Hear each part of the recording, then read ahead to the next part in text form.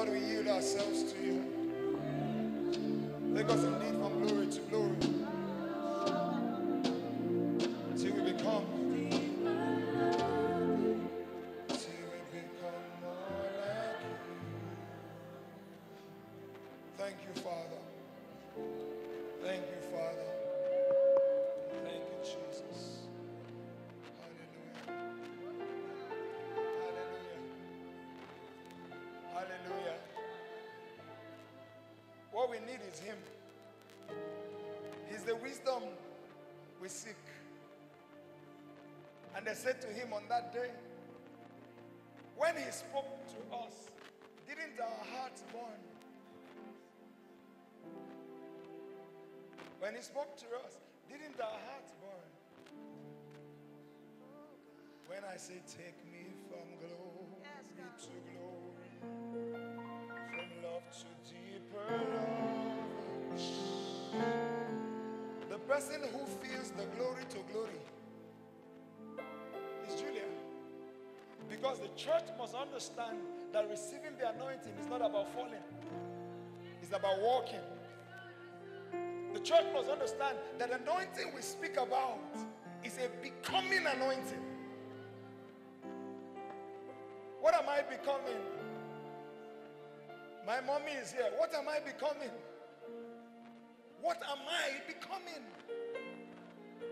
So the anointing we are talking about is the becoming anointing.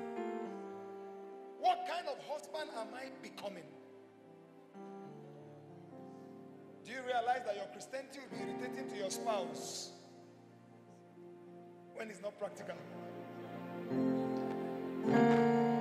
It will be irritating. She will wonder what you are praying about. Just like some of you wondered when your father called you for morning devotion. What is he talking about? You, this wicked man.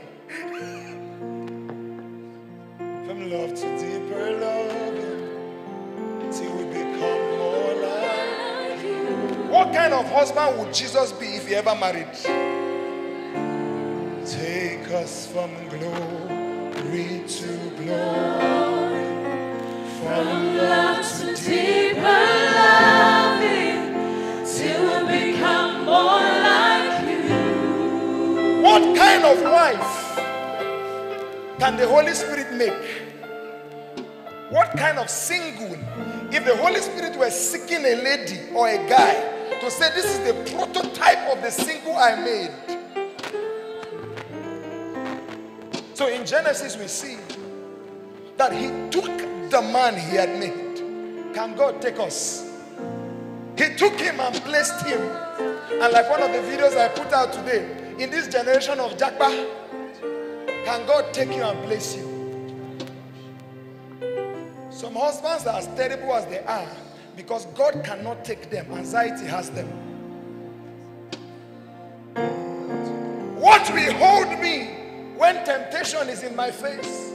Take us from glory to glory, from love to deeper loving. The quality of my marriage is a reflection of the quality of my spiritual life. Yes, sir. A lot of people think this is the proof of your spiritual life. When you are done with the tongues, how are you living? A lot of people think this is spirituality. Stand up and marry and be a good husband and be a good wife. Because the quality at that time is what comes out of my mouth. When this woman is stepping on me and I are feeling lege. Mommy, the lege will be required in action. Take us from glory to glory, from love to deeper loving, till we become more like you. Take us from glory to glory.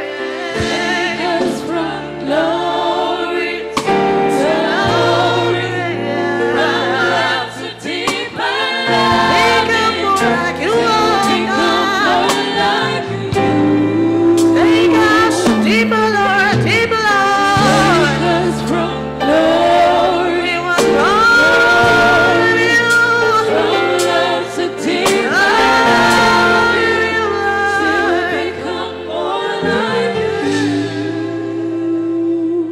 contention in this day, is a contention of living, not claiming.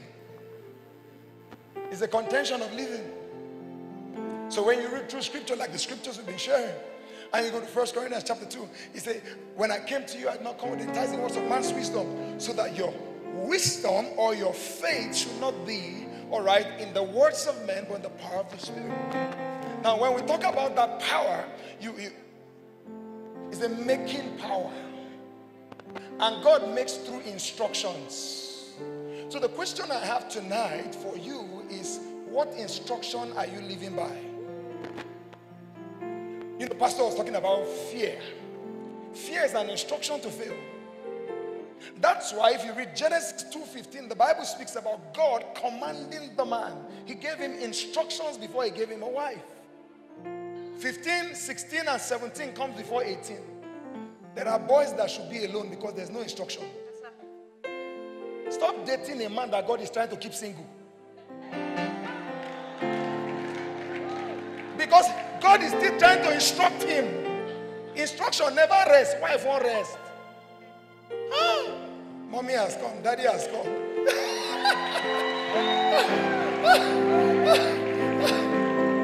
Please, you may be seated briefly. Thank you, guys.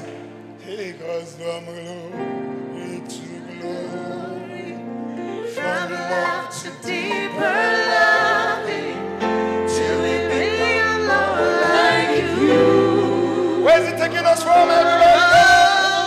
Take us from glory to glory, from love to deeper loving, till we become more like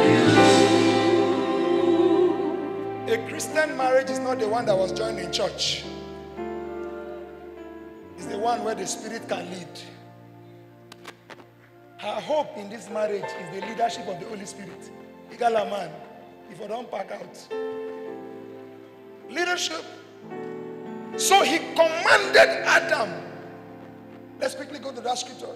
You guys have grace. Amen. Genesis 2:15.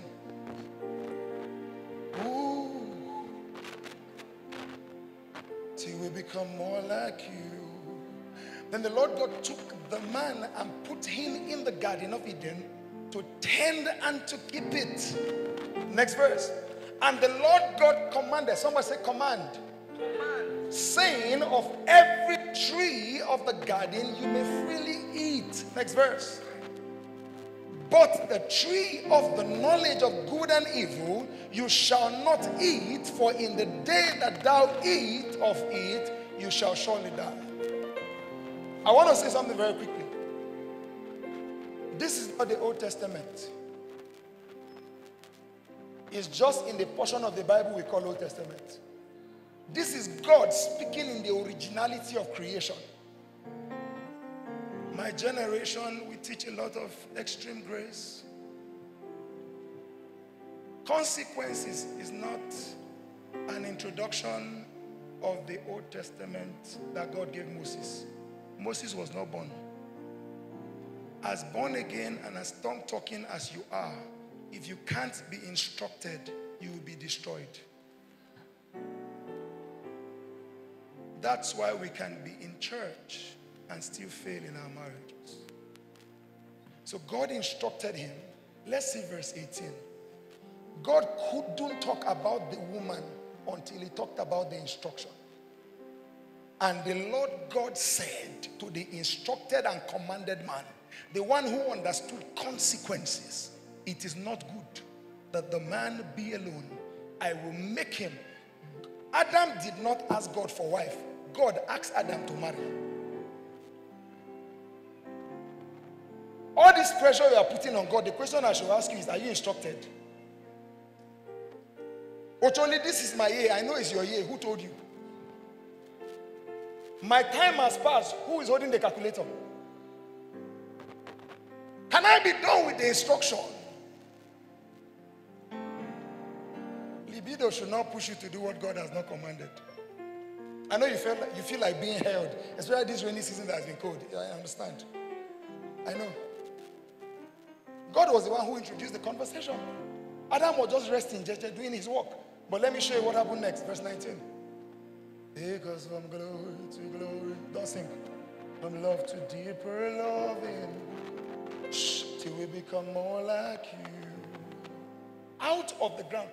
God told him it's not good for him to be alone. The next thing he saw was monkey. Beast. You know, some of you have word. Your time has come. Then the next day, is one son of Ishmael. He even had a cigar in his hand. He was trying to greet you. God, what means this? Just last night you gave me a vision. Adam went through a test because when God commands, he wants to see obedience. Switch to the NLT and go to verse 20 and see what happened to Adam. Animals began to come. Animals. Verse 20. He gave names to all livestock and the birds of the sky and all the wild animals, but there was no helper just right for him. In essence, it was a test of choosing. I have given you a word, but I want to see that you can stick with the word, because in the word he was given was a picture he caught.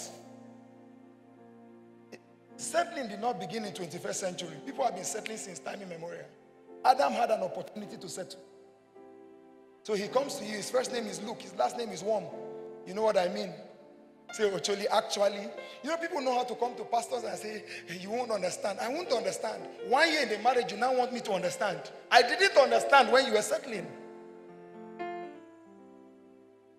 Good husbands and good wives are not scarce. People are not just ready to wait. So I'm putting pressure on God. Must I go and empty hand the counter? God is not as wicked as we think. God is more interested in your getting married than you are to get married. Why? There's a purpose tied to that marriage. So you think you are the one releasing pressure on him? No. Just go and ask him, why am I still single? He will tell you. Verse 21. Same NLT. He gave names to So the Lord God cursed the man. It's after he gave names and didn't choose any of them that God now caused him to sleep. Now guess what? God didn't tell him, okay, now that you're done, go and look for her. God began what I call orchestration.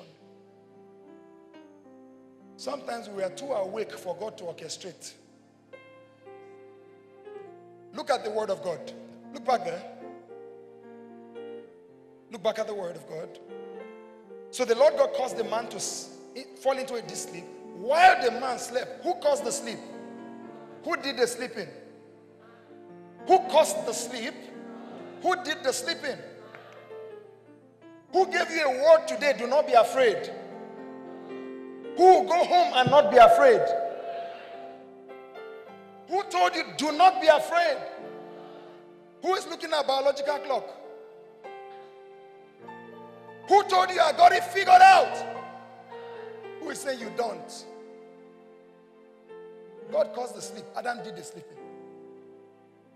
Have you ever been asleep or refused to sleep? You felt sleep because you're watching a series on Netflix. When sleep comes, it doesn't mean you will sleep. You can choose not to sleep. God caused the sleep. Verse 21, let's wrap this up. So, 22. Then the Lord God made the woman from the rib, 23, and brought her to the man. At last! The day you will choose the person you will marry, it will line up with the picture God has given. At last, in essence, I was waiting for something. So that the parameter of the ones I rejected was on the basis of a picture I hold. And that picture came from God. So we have a lot of singles who don't even have a picture trying to pick a partner. What's your godly picture? So anything goes. Because I'm 35. Anything goes. Because 40 is looking so close. Anything goes. My parents are speaking. Anything goes. There's a picture. At last the man exclaimed, this one, this one is bone from my bone, flesh from my flesh. She will be called woman because she was taken from man. Because from glory, don't sing, to glory, from love to deeper love.